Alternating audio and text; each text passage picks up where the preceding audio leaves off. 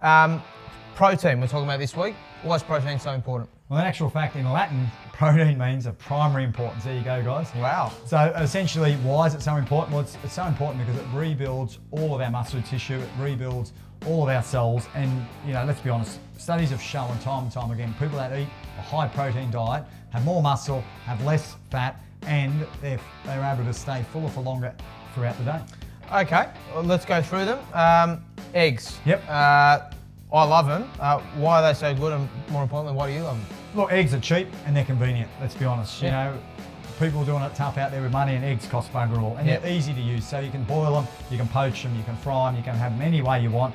And the great thing about eggs is that they've been proven to be really well absorbed by your body to utilise all the protein that's in there and help rebuild your muscles. And that's because the fat of the yolk helps, so don't eliminate the yolks altogether, yeah? Yeah, don't eliminate the yolks. The yolks, for years have been demonised as increasing cholesterol, but we now know that eating cholesterol doesn't necessarily increase cholesterol. So, they're packed, as I said, of good fats, and by eating a whole egg, it actually helps you absorb all the protein within the egg. Okay, we've got a bit of salmon here, a bit of fish. Talk us through that. Yeah, well look, the great thing about, salmon, and I know there's a lot of scaremongering at the moment, people saying that a lot of our salmon is being farmed and it's being fed with pesticides and whatnot, but you can't get away from the fact that research has shown time and time again that salmon is not only high in protein, but it's high in anti-inflammatory good fats, and it helps lower heart disease, it helps, prevent so many other diseases, including obesity and cancer.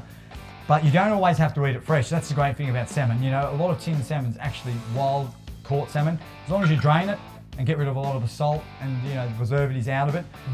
Sardines, whilst they're not salmon, are another great form of tinned fish. Yeah, tuna. Tuna's another one. They're high in, as I said, omega-3s, vitamin D. They've got so much goodness in them, and they keep you full, and they're tasty as well.